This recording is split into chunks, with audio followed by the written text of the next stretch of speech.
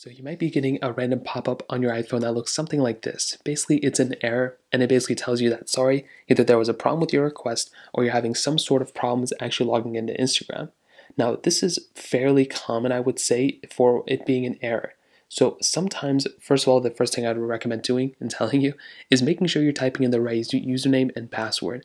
That is usually going to be the number one reason why a majority of people end up getting into some sort of situation like this. So just type in the right username, type in the right password, and that is pretty much all you're going to have to do in this specific situation. Now, let's say you end up doing those types of things and they don't end up working out or there's some issues here. Well, then we can start troubleshooting it further. The first thing I'd recommend doing is going through and just pretty much closing out of your Instagram application. So wherever your Instagram app is, just go and close out of it and try going back into it and logging back in.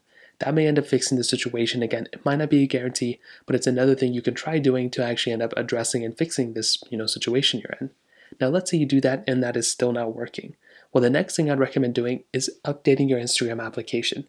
So as long as you can make your way over to your app store, just go and search up Instagram and just go through and pretty much search it up. Now, if you're getting into a situation where your app store is not working or your Play Store is not working or whatever, then it may be that your internet connection is not working. So try that and troubleshoot that.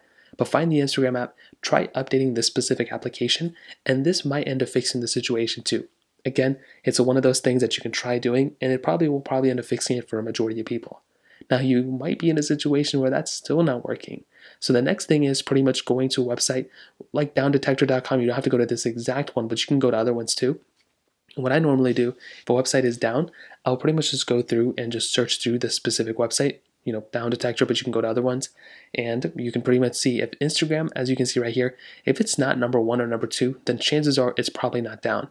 If it's all the way down here and it showcases a line that's like pretty straight like this, then it probably means that Instagram is not down at all and you're pretty much good to go in this specific situation. So if that's still not working, try restarting your phone, try reinstalling Instagram, but chances are you might be typing in the information wrong and or Instagram is down, and you're pretty much just going to have to kind of troubleshoot it from there. So that kind of covers it up. If you have any other thoughts or questions, let me know in the comment section below.